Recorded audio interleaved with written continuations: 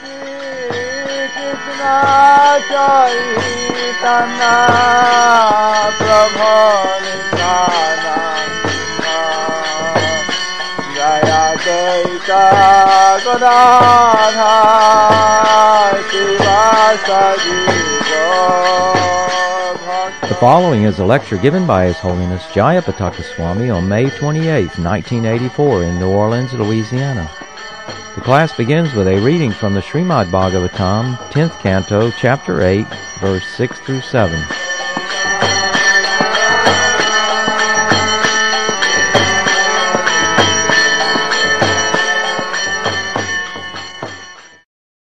Swang hi brahma vidam srishta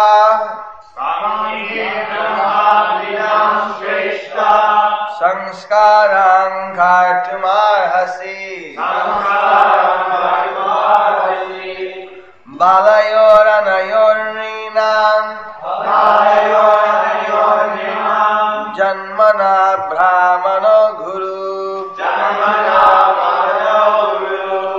Translation by His Divine Grace Srila Prabhupada Bhaktivedanta Swami Prabhupada. My Lord, you are the best of the Brahmanas, especially because you are fully aware of the Jyoti Shastra, the astrological science. Therefore, you are naturally the spiritual master of every human being. This being so, since you have kindly come to my house, kindly execute the reformatory activities for my two sons. Translation with repetition. My Lord, you are the best of the Brahmanas, especially because you are fully aware of the Jyoti Shastra, the astrological science. Therefore, you are naturally the spiritual master of every human being. This being so, since you have kindly come to my house, kindly execute the reformatory activities for my two sons. Purport by Srila Prabhupada.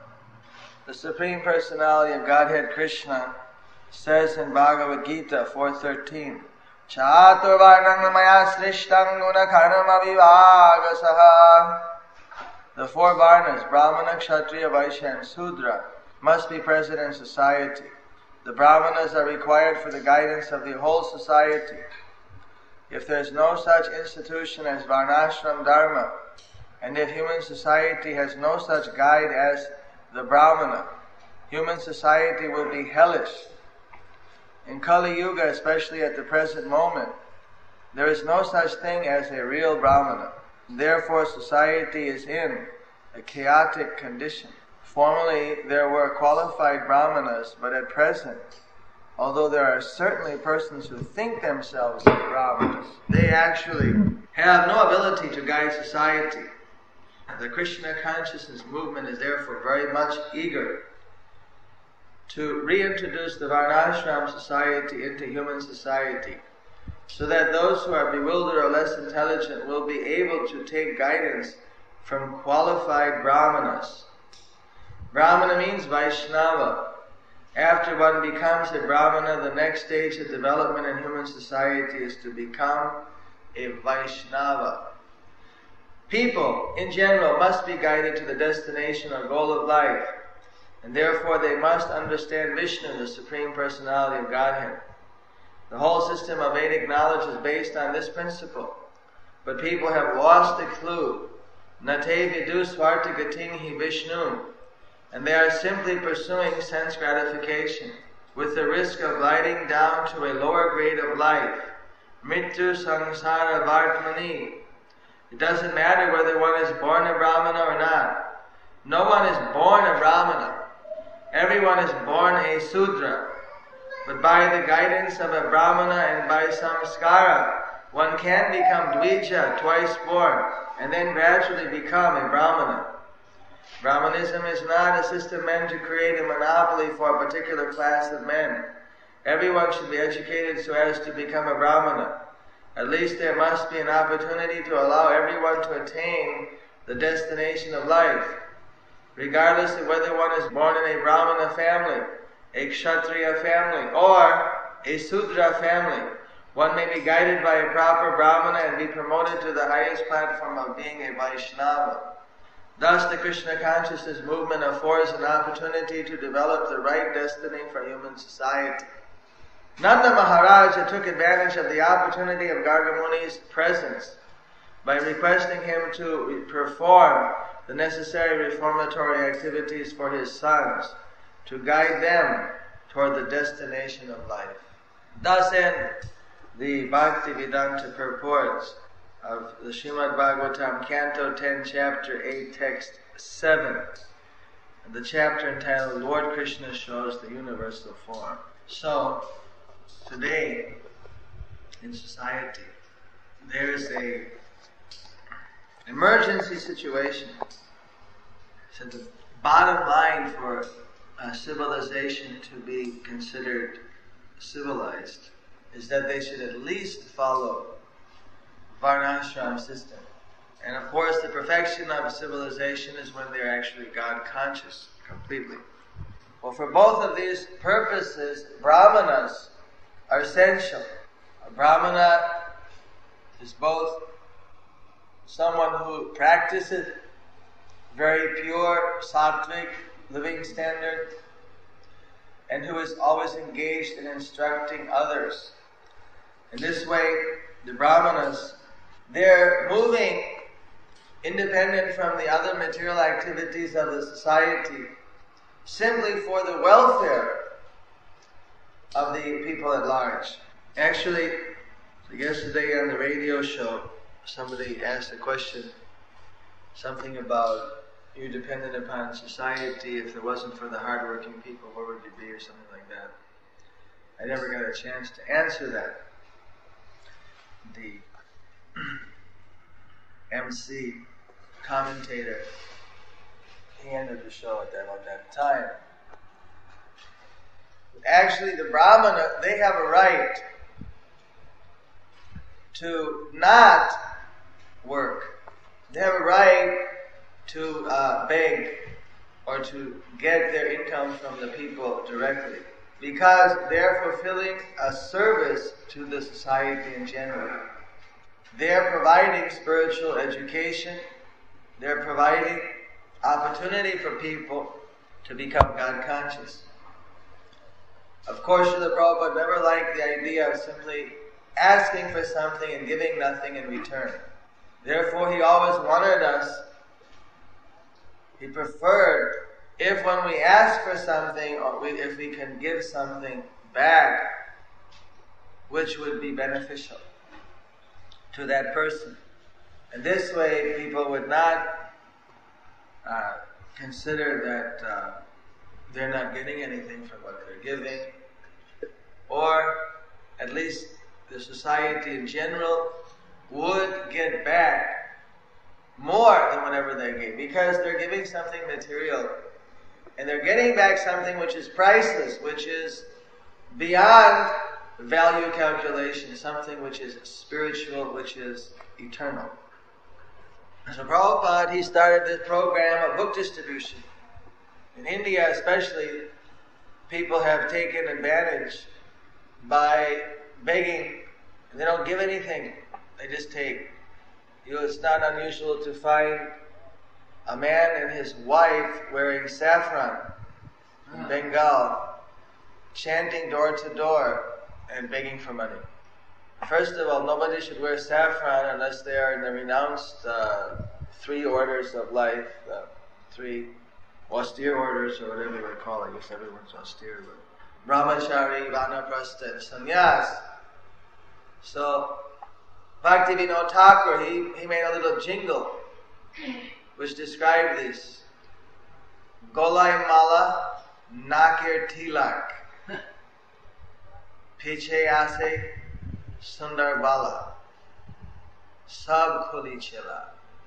Little tilak on his nose and beads on his neck, tilak on his nose. He's walking along, but behind him his wife goes.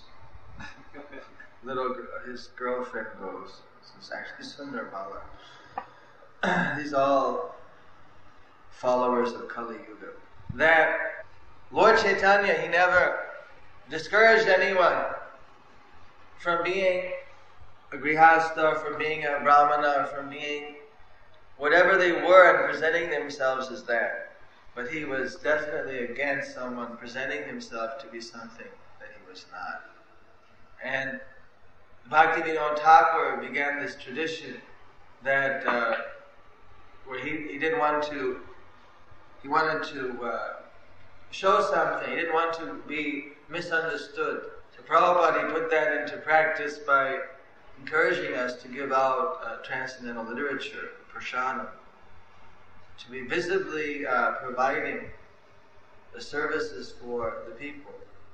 He said that the Krishna-conscious devotees should be known as the most upright, honest people in society, as providing the spiritual service for society. That was his actual intention. That's what he wanted.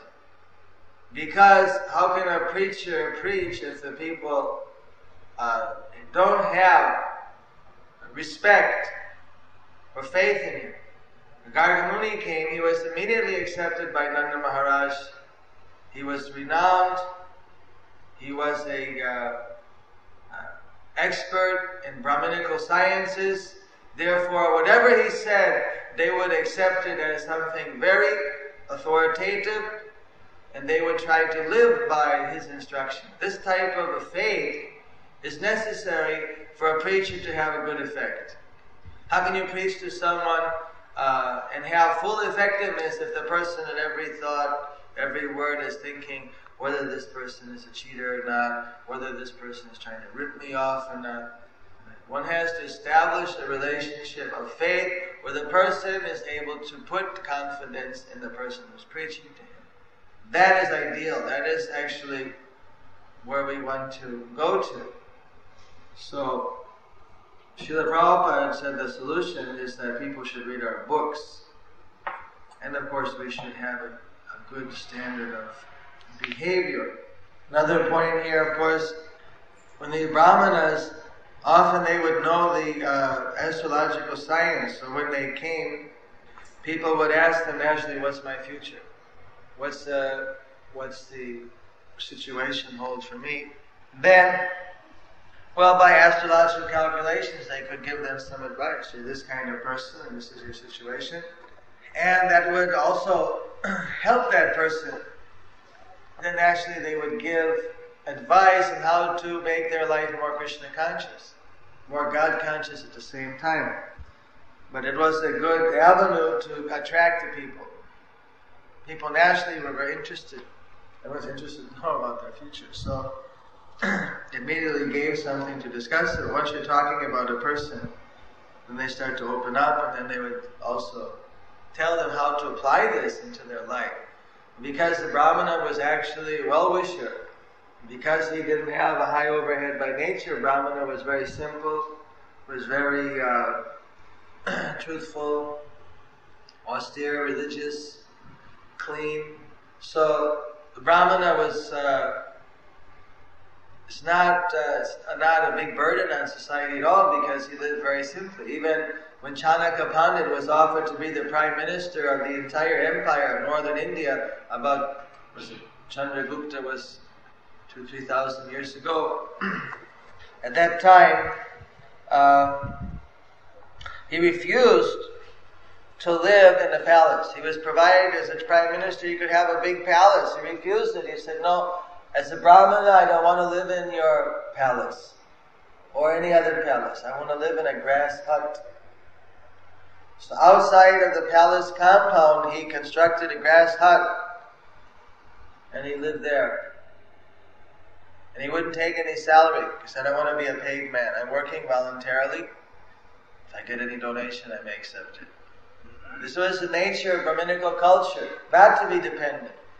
As soon as you're dependent upon someone, just like the politicians, they're trying to satisfy the people. Even the Kshatriya wasn't supposed to be dependent. He was supposed to, it's not a popular thing, he's supposed to follow the advice of the scriptures and the Brahmanas. Naturally, the people would be satisfied because society would be well organized and people would have enough food, shelter, clothing, and spiritual facility. So when the Brahminical culture broke down and Brahmanas started to consider themselves an elite caste, and they started to envy the other, then from there the Kshatriyas became more selfish and greedy without proper guidance from Brahminical culture. And this way the whole Vedic culture basically fell apart.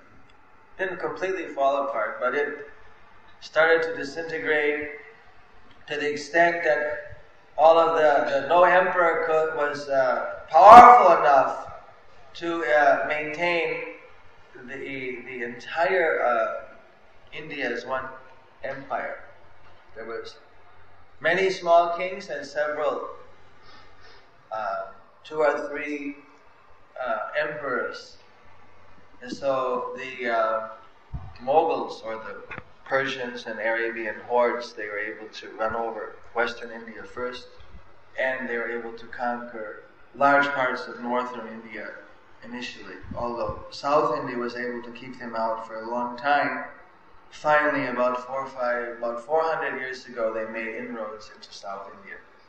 And then the British came, but South India and Orissa practically, except for parts of northern Orissa, most of Orissa was never under Mohammedan rule, was never under British rule until later.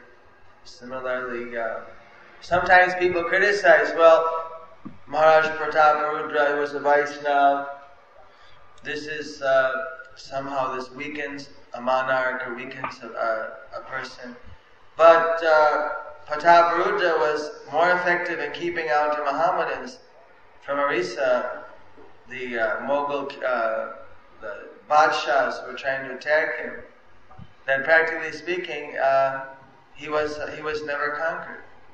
He may not have been an aggressor. He didn't go out and conquer vast areas of new land at that period of time, but he didn't give up any land. He was very effective.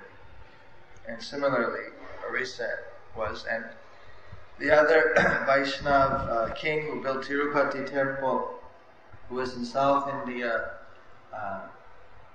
Krishna Deva Rai, he was also the time of Lord Chaitanya.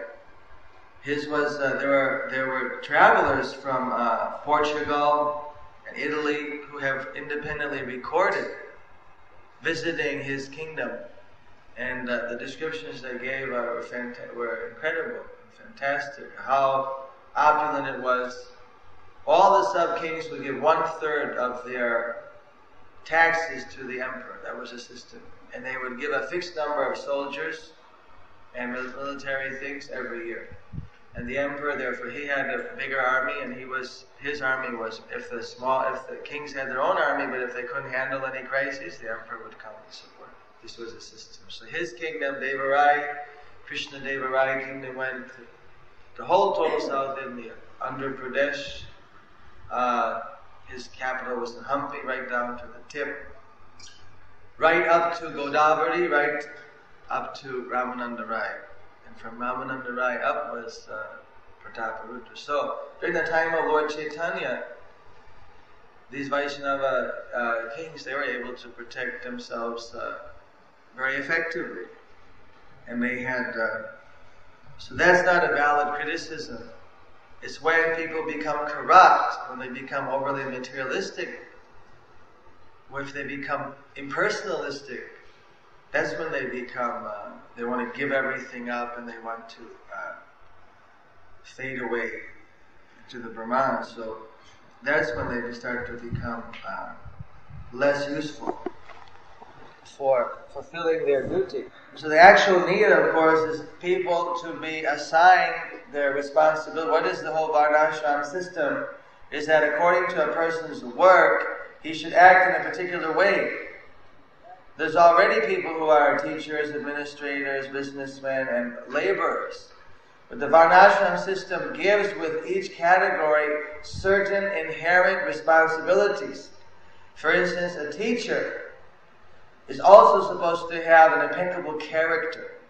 Recently in the newspaper it gave how one high school teacher, I forget where it was, how he was accused of having relationships with his students of both sexes.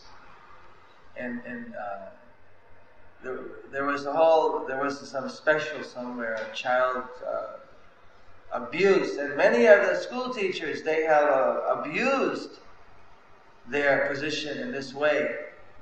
This is the whole problem. You have a school teacher, he's one of the natural leaders of society. It says the king, the parent, the school teacher, the politician, the parents, and the school teacher, these are natural leaders of society, because school teachers, they're going to train the children, they're going to create the future citizens of a country.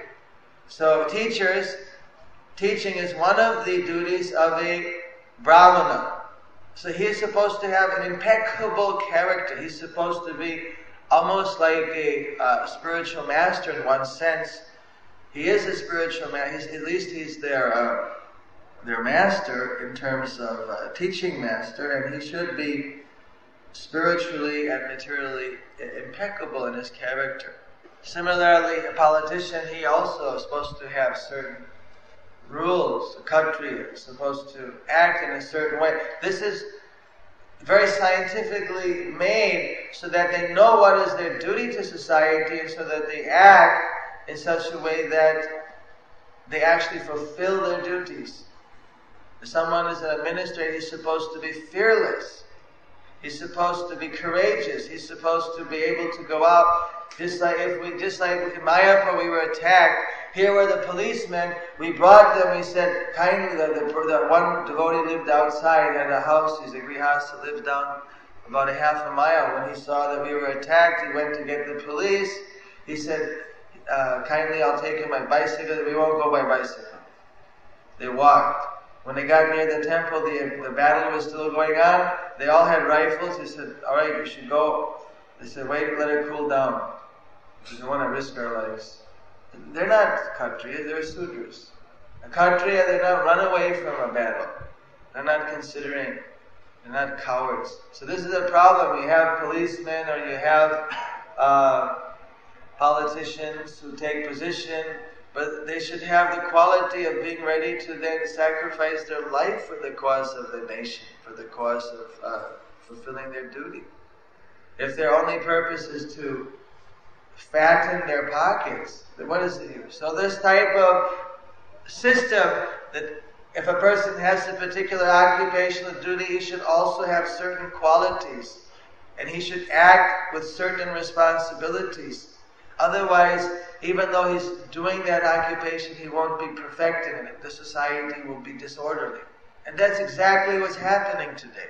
Even we have these categories of people because the teachers don't have a high character, because the political leaders don't have that type of courage in many cases, or that type of integrity. Even they're allowed to take remuneration for what they do, but then they should also protect the citizens who are helpless without the administration taking the active role as the protector. Similarly, the businessmen, they have a duty to provide economic strength for the entire society. They're considered the stomach. If the Vaishya, the businessmen, are able to create a very strong economic base, then the society is very strong.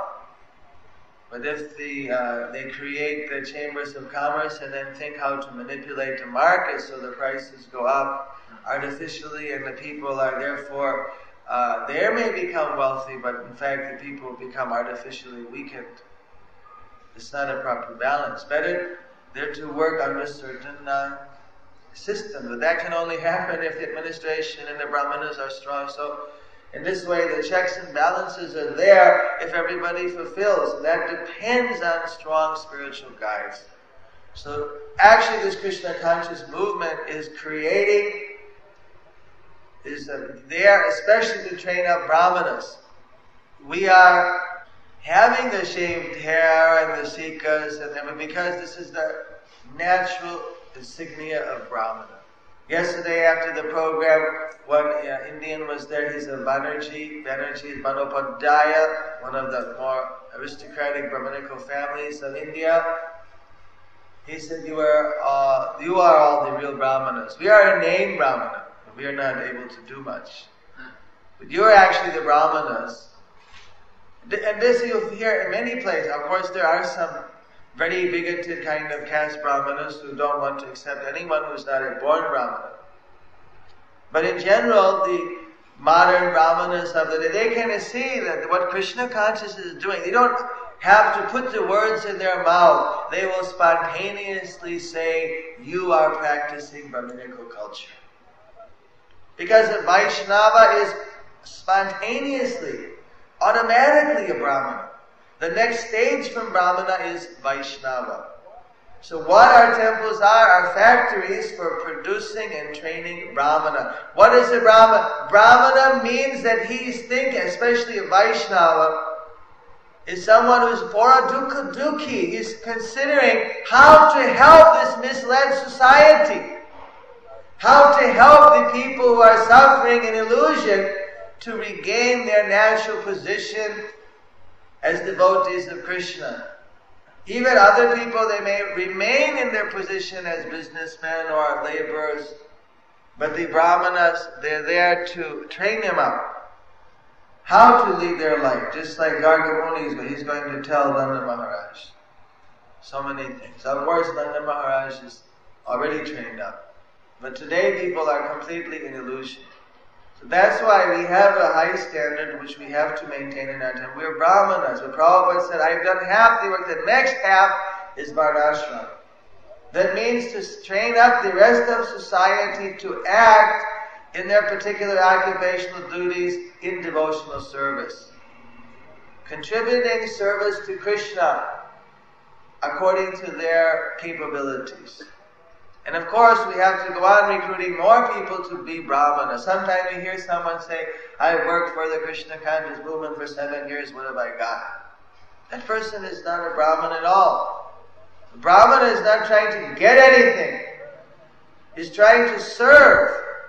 That is why a Brahmana can take a donation and it doesn't have any karma, because the Brahmana won't keep it for himself. Immediately he gives it to the Krishna and then uses it for uplifting others. He uses it to build a temple for people's spiritual youth, for purchasing books, to purchase books, to give books to people who are interested in reading the books, for other type, for distributing prasadam, for building a Krishna conscious farm, to protect the cows, and to provide a shelter for people to come who are not able to live in the city or not ideally suited for living in the city, but who can practice God consciousness in that type of natural situation. So that is what we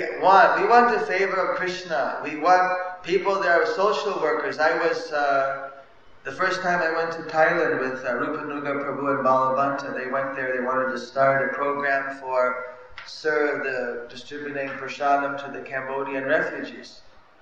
So when we went there, we found that they were late. They thought they were months late.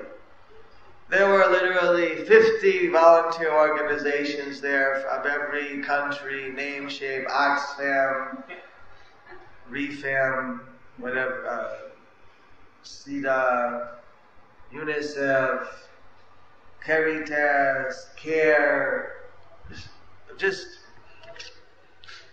flooded. They approached us. The people who were the welfare workers said, please have prasad distribution for us. We can't stand this place. We're completely bored. The food here stinks. If you open up a prasadam restaurant, we'll be very happy. They all go there, they're there for 3-4 months. They get bored stiff after the first week. And they're just waiting to go back home. When they go back, then they're heroes. serve the camp, but when they're there, their people are miserable. I mean, you can see here the devotees, when they're distributing prasadam, doing a Rath Yatra, distributing books, when they're doing preaching, they're blissful. They're ecstatic because they're doing it, knowing and directly it's pleasing to Krishna. And they have developed that Brahminical culture where they actually have compassion to help others. Here they have a sentiment, when they actually get there and they see the sick people, they do it, but they're just unhappy. The whole night they want to have their parties, and it's just like it's some kind of it's very strange combination. They have a touch of goodness in them, but because of their not being trained out in Brahminical culture, it's very unnatural for them to maintain that kind of an attitude for more than a couple of weeks. They have to mix it with a lot of sense gratification, and there's no sense gratification on the Cambodian border. And therefore they want to go back to Bangkok or something. It's an unusual situation. They want to go back to where they came from pretty fast. So this is what is actually needed. A person cannot be an effective preacher without developing this Brahminical standard. Therefore, immediately we have to follow 4 regular principles, chant Hare Krishna every day, study the literatures, know what we are giving the people, and be actively engaged in giving out the mercy of Lord Chaitanya. That is the actual pure Brahmana Vaishnava activity. When somebody falls down from the Brahminical stand, then they can think, what am I doing this for? And if somebody is in the Brahminical attitude, if they're actually understanding what is the purpose of life, and they want to help others to achieve that purpose of life, then they don't have to look anywhere else for their satisfaction. That itself is the most fulfilling thing. Especially when one is awakened to pure devotional service, and one is understanding this is the desire of Lord Chaitanya. This is actually what he wants. Then one can experience the highest ecstasies of Krishna consciousness. Srila Prabhupada explained, we're not to imitate Lord Chaitanya. Lord Chaitanya, he sat around and talked about Krishna, Leela, with his intimate associates. He was enjoying those pastimes of Krishna, relishing them. But he is Krishna. That's his position. But we are the servants of the servants of the servants of Krishna. Our position is to serve the Lord's idea. We're the servants of the servants of Chaitanya Mahaprabhu. Lord Chaitanya wanted that the fallen people would be given the opportunity to taste that nectar of life to become God conscious.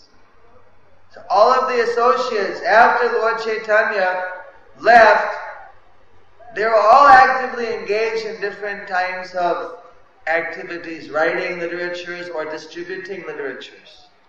Narottam Das Thakur, he wrote a poem, 4-liner, where, I can't remember the Bengali right now, or the Sanskrit, but he basically said that Lord Chaitanya has varieties of energies. Some of those energies are engaged in writing transcendental literatures. And other energies are engaged in distributing them, like Srinivasacharya. And he mentioned writing like Rupa and Sanatana. So, the 6 Goswamis, they wrote transcendental literatures, which even to this day, and which for the next 1,000 millenniums, they are going to be the standard of pure devotional service. And similarly, Srinivasacharya, Shyamananda Pandit, they took those literatures and they distributed them, they preached on them, they established their authority, that Chaitanya Charitamrita, Bhakti Rasamrita Sindhu, this is the proper understanding of the purpose of the Bhagavatam. This is where the Bhagavatam is leading one. This is the method how to practice in this Kali Yuga. Krishna consciousness. But everyone is a team. Everyone living in the temple is a part of this Brahminical team to disseminate Krishna consciousness to the society at large. When people are going out and distributing books and someone else is cooking for them, it's not that that person is not engaged in the preaching activity. He's part of the team, and actually that attitude should be adopted by everyone. This is our purpose, is for giving out Krishna consciousness to society at large. If they're having difficulty in assuming that, then sometime maybe they should go on Harinam or go on some activity just to see how the people in the world are needing this Krishna consciousness and to get in that attitude. But everyone should feel a part of that preaching mission. There's a special idea of having these temples and having the communities is for disseminating Krishna consciousness to the people at large. So no one should ever doubt what is the purpose. That the purpose of the activities is for disseminating. That is our actual gain. That is what we want to take as our pay. Because Srila Prabhupada, he said, if we give Krishna consciousness, and if our purpose is to please Krishna, then that means we go to Krishna. But if we have some other purpose, then Krishna may give us that, he may fulfill that particular desire, but then we don't get Krishna. Somebody wants some material thing in exchange for this devotional service, foolish. In one sense. Of course you can get it, Krishna will give. One should still do devotional service, no doubt. It said, Akamo sarvakamo va mokshakamo daradite prena bhakti yogena jideta purusham param. But it's like Prabhupada made the example, if you go to a multi-millionaire and you're sitting in his office, he says, alright, what do you want? And if you ask him, give me some ashes from your ashtray. What is the use of it? You can get that anywhere.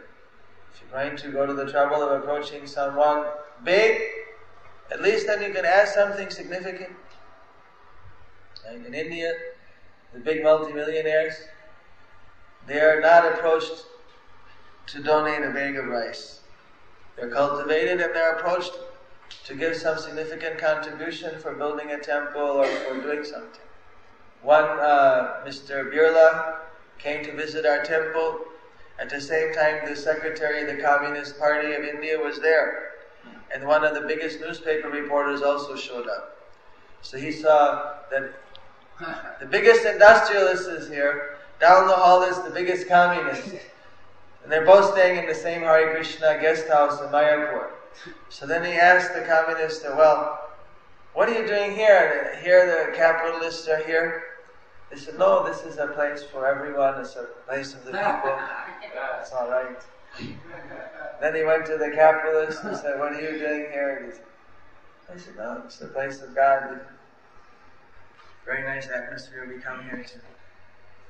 So then, when Mr. Birla got back home, he sent a thank you note that I liked your temple very much, like the activities. Here's a small token of my appreciation. He had 25,000 rupee donation. Nothing for him. He knew we're going to be visiting him anyway, so. But that's kind of a mail-in donation. It shows the sincere appreciation, and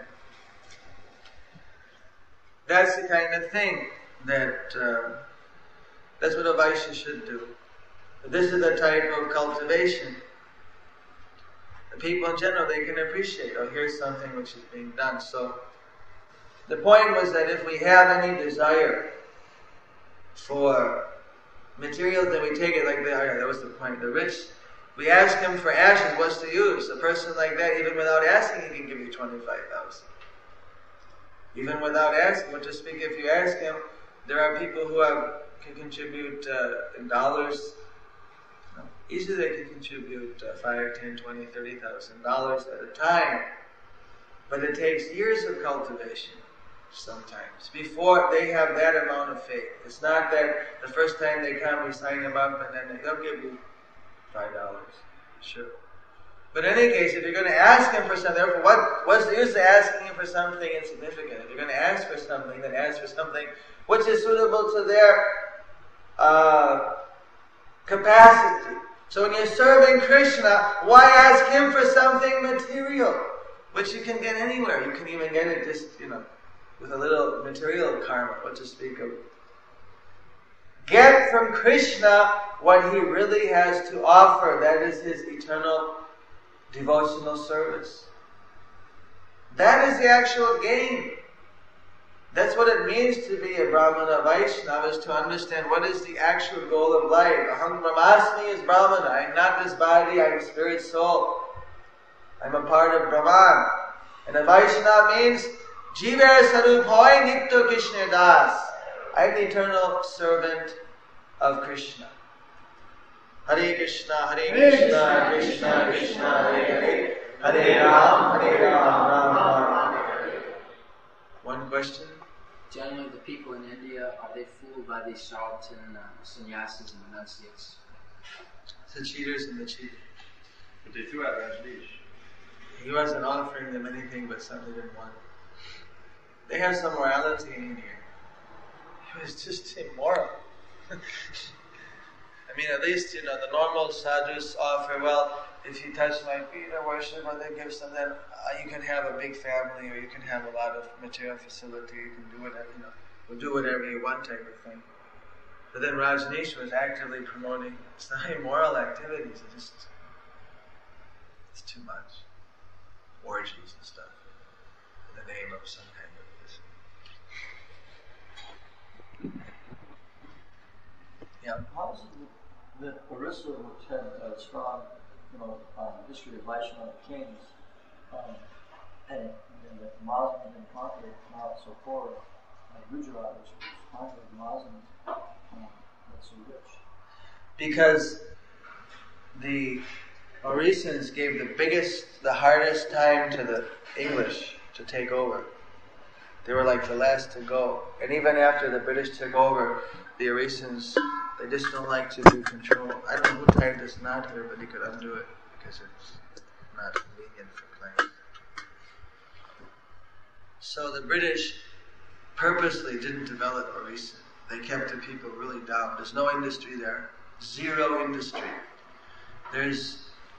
But they developed big cotton mills and everything. They developed Gujarat, tobacco, cotton. So because of that, plus the Orissans are good Brahmanas and Kshatriyas. I don't know, how developed their Vaishyas are. But the Rajasthani and the Gujaratis, Vaishyas are they're very developed. Bengal and Orissa Brahmanas are famous all over India. But their Vaishyas are not like super famous.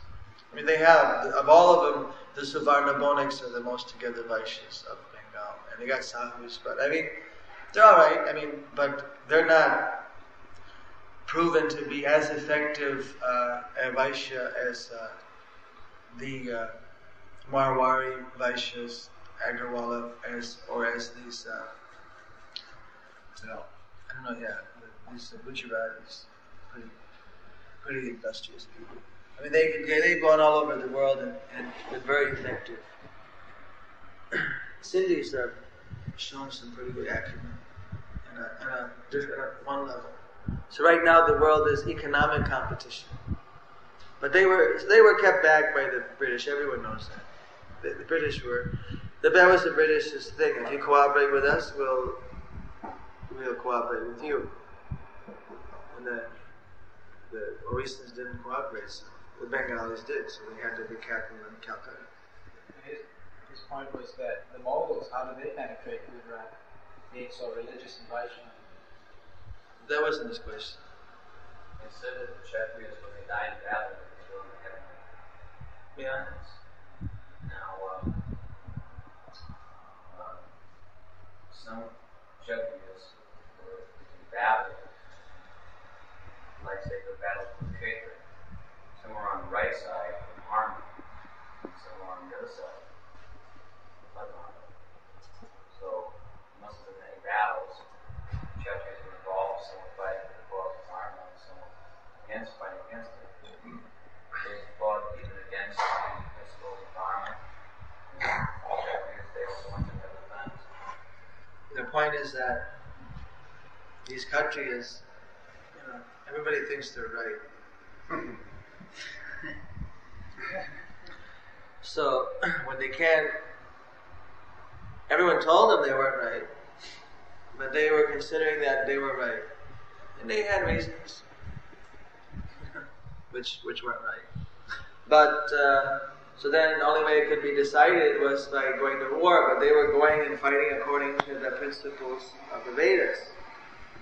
So that's different than a thief robbing in the night and then you kill the thief and he's fighting with you and he dies.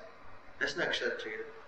But following this religious principle, you have a dispute, you think you're right, they think you're right, they think they're right, and then, so who's to say exactly who's right? Ultimately the Brahmanas, they give their opinion, but it gets political. So in some cases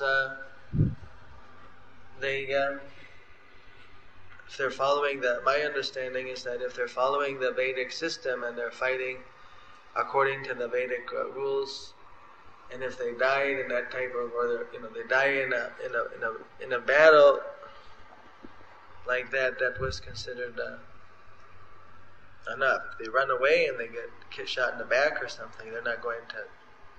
So if they die, face forward in the battle. People ask that sometimes because they ask about Khomeini, Iraq, Marine War, where they're actually dedicating themselves completely to the code of ethics, fighting, preparing to lay down their lives in their country, this moral code. Well, they're not going to get liberation. I mean, there's certainly a material consciousness, but that's a type of piety.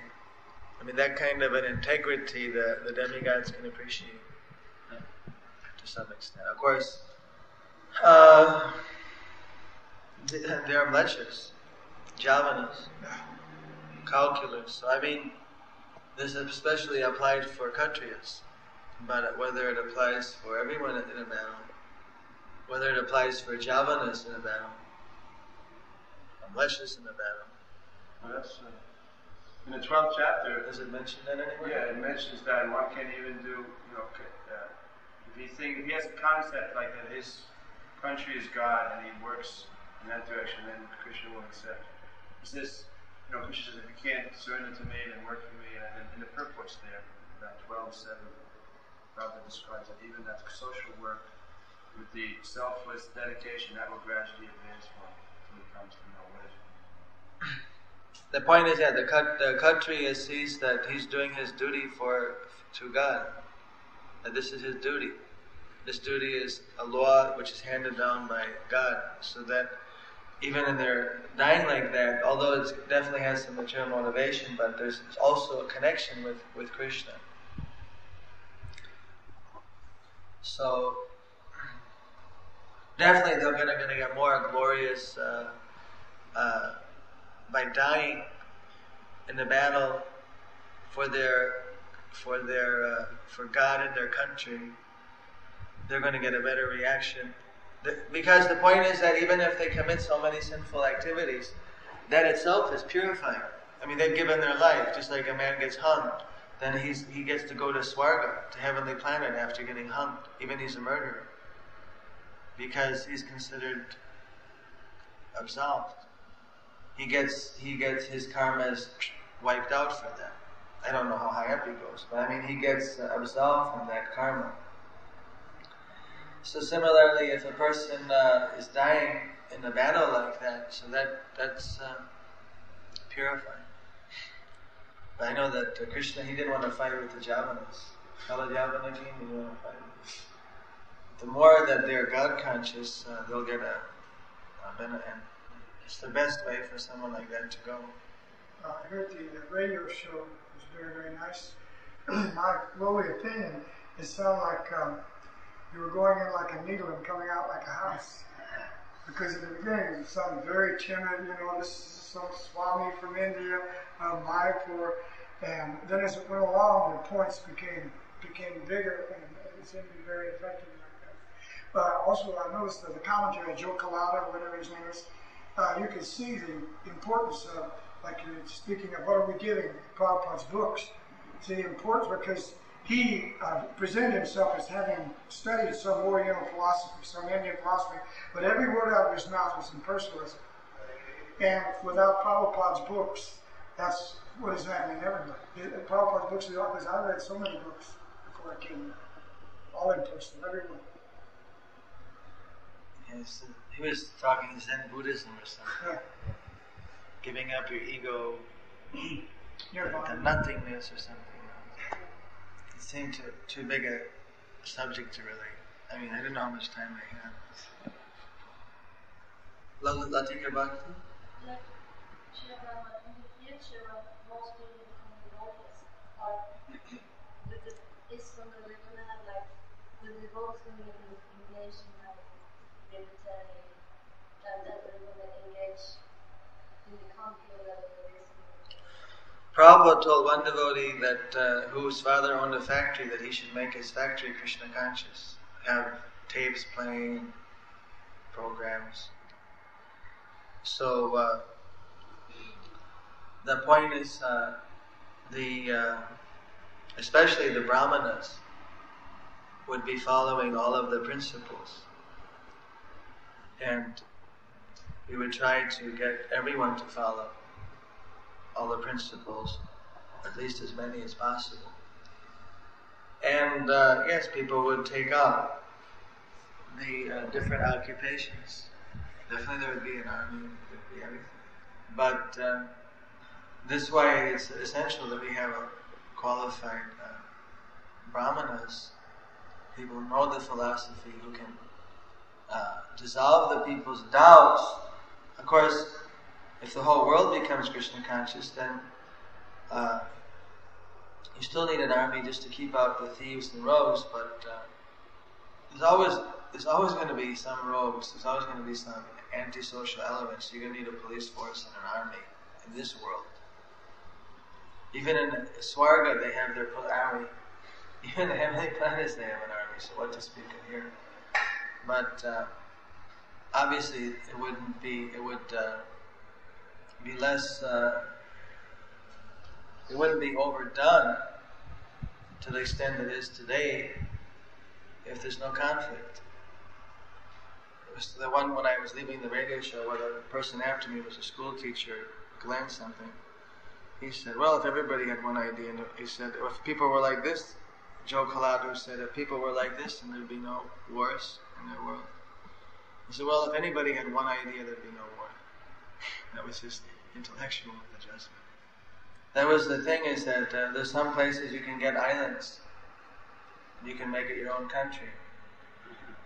But then if you do that, then the danger is, you see, then if you're your own country, then who protects you? There's pirates. In those places there's pirates, and they'll just come and rob you. And they have the arms and cannons and bazookas and all kinds of stuff. So if you're your own country, that means that there's, then you gotta have your army, you gotta have your defense, you have to have everything. So this is why a lot of these small countries are like called protectorates. They're under, bigger like Britain or England or America or something. Bhutan has got a defense agreement with India. So if you have a country, you gotta have an army, at least to defend yourself from. If you don't, then it's just like open prey that people come and take advantage. Yes. Can the devotees preach in outer space? Some people are there. We've heard. Some of the devotees are there.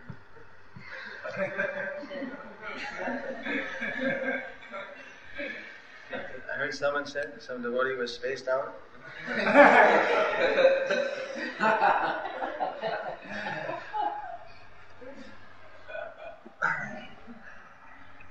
Let's do first things first. We're worrying about outer space. We haven't even got the inner space yet. If a person really wants to, if preaching to civilized society is too difficult, well then there's a lot of tribal people in the world. That's where the Christians go. In India, different places. The Pope just visited New Guinea and they made a big inroads preaching to the Aborigines and headhunters there. They made them all Christian. They were carried a big cross. It was a big thing. It's fairly easy to preach to those people.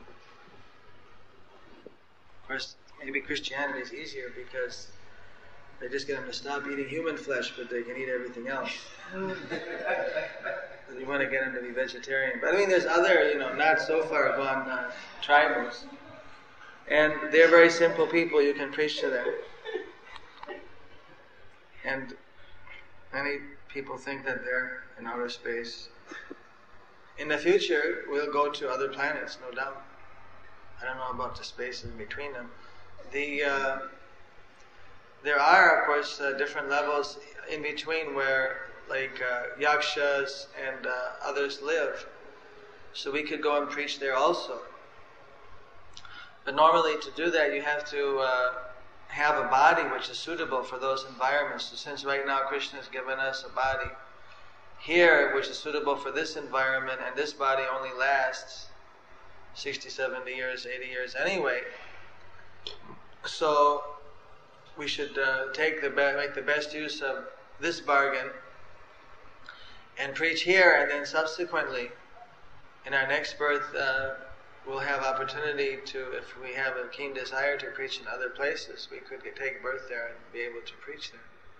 Some liberated souls, they revert back to Krishna and then preach again other places. Hare Krishna. Hare Krishna.